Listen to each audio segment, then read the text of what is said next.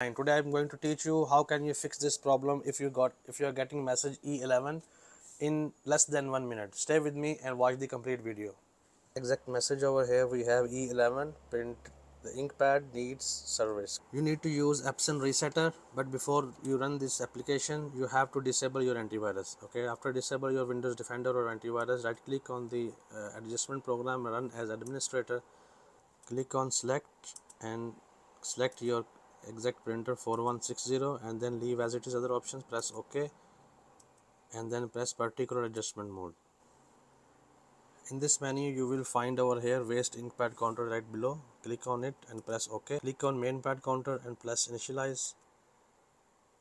It will ask to confirmation, press OK, and it's asking that to turn off the printer. Turn back on, there is no error. Okay guys, this was the method. If you have any other question you can ask me in the comment below. I will reply your questions. Thank you for watching. Take care. Bye.